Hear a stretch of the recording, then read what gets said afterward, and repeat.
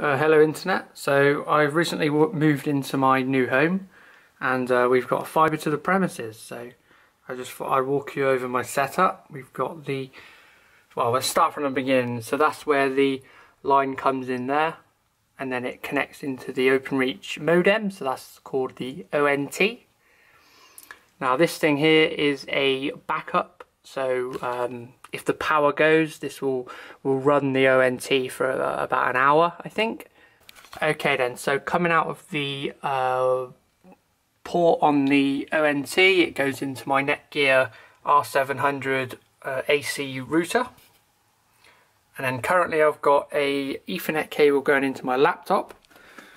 And I'll do a quick speed test for you.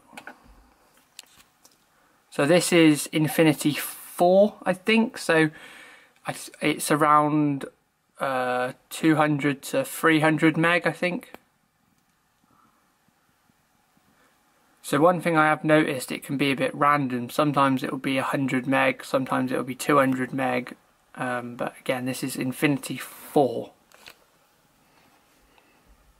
Just going to run this test again. There we go, so at the moment it's saying